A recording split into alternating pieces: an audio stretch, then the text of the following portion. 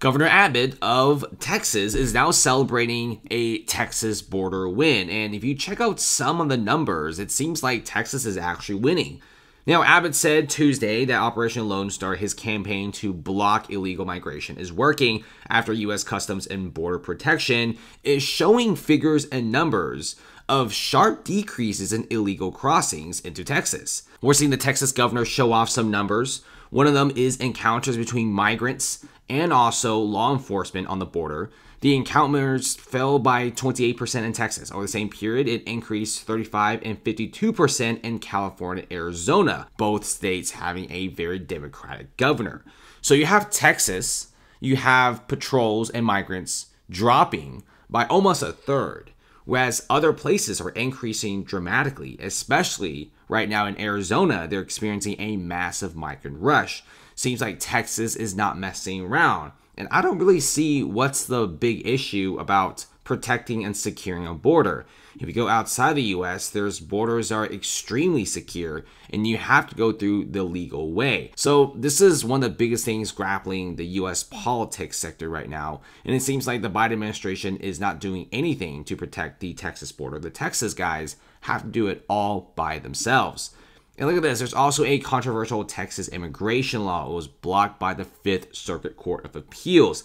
It's the SB 4. So Texas wants this to be approved so they could arrest and deport migrants who came into the state illegally. Now, what Texas wants and has said numerous times is they welcome migrants, but they have to do it the legal way. You can't just have an open border policy with people just rushing into the border and then basically overwhelming towns, cities, and all that stuff. Right now, Texas have a lot of good things going for them.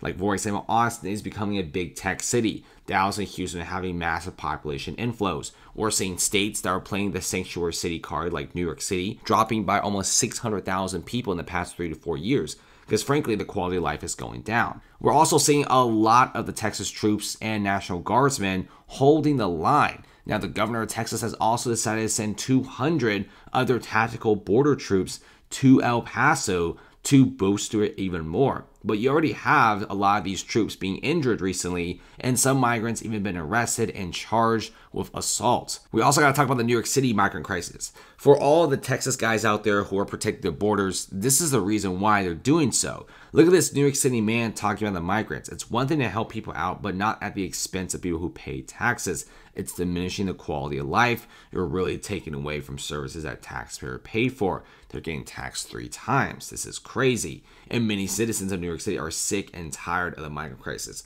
It's just migrant crisis on migrant crisis on migrant crisis.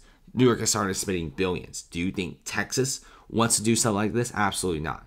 Texas wants to secure the border. The reason why is they do not want to pull in New York City. New York City already lost trillions of dollars worth of hedge fund money. Businesses are pulling out. Crime is sky high. Shoplifting is so high to the point that whole entire malls have closed. Do you think Texas wants to do that? Absolutely not. This is why Texas wants to secure the border. There's already several border towns. These small towns, there's also farms already being overwhelmed and destroyed just from the recent border invasion. Now remember, there's already troops guarding the border and it's still like this. But right now, one thing's for certain, Texas is holding a line. It's one of the last states that has reasonable policies. Like I said, having a secure border, nothing's wrong with that. It's expected for countries. So that's really about all I have to say. Thanks for watching, guys. Comment below. Let's see what else is happening, because right now, look at sanctuary cities like New York City. They're basically collapsing, with even one of their biggest malls dropping and closing down.